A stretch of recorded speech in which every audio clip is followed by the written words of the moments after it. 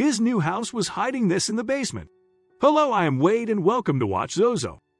The project at home was start as a harmless hobby. He just thought that their house could do with a new patio and shrubbery. But after digging through some concrete, he found something tucked away in the foundation of his house that was clearly not meant to be found. David also knew that it was high time he fixed up his home in Michigan. He had always used an excuse to put it off, but not anymore.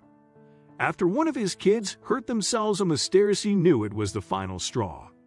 He would tear down the front stairs, and while he was at it, he would build a porch. He knew that it would be worth it, a nice family porch for everyone to enjoy once it was built. His children could contribute and bring him small loads in the wheelbarrow. But after digging in the foundation, he saw something. After closer inspection, he saw beautiful blue and black colors swirling in the sun.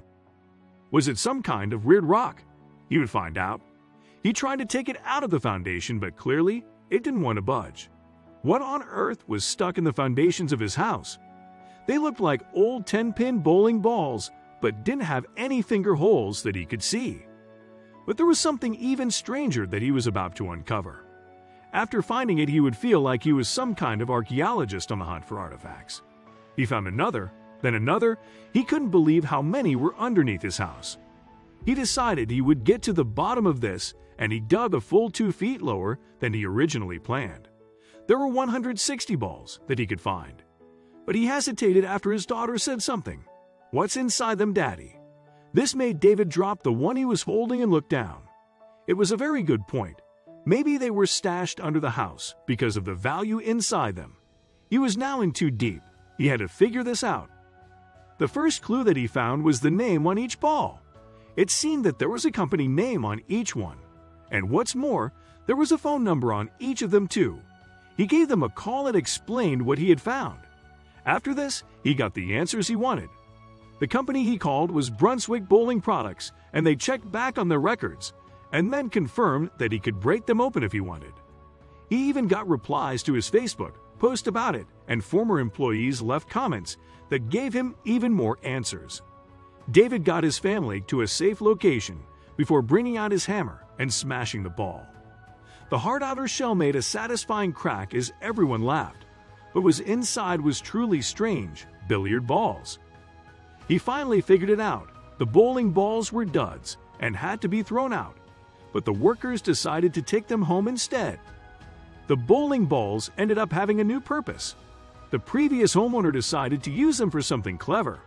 But with 160 balls, what was he going to do? Then a local church had the answer. For some odd reason, the local house of worship had a bowling ball cannon. David had no idea what it was used for, but he was at least sure they would be used for something good. Next was his stepfather, who also turned out to be just as creative as he was great at DIY. This was even cooler. The plan was to use them for feet on his furniture projects. Finally, David would keep the rest. He had a brilliant idea to spray paint them in some nice fake rock texture and use them as borders for his gardens or for some sort of sculpture. Next was an amusing GoFundMe page. If you have funds to spare and would like to help me find another excavation, please help my cause, he wrote on Facebook. At this point, I could either let my story fade away to the past, or I could grab it by the balls and continue the story and spread of positive vibes. All he wants is to finish the project he started, but with the potential for more of these pesky little orbs to be hidden under the entire house. He would need someone to come in and check and help them clear them out. Only then could he get the patio he promised his family. Thanks for watching. Make sure you subscribe and smash that like button. We really appreciate your continuous support.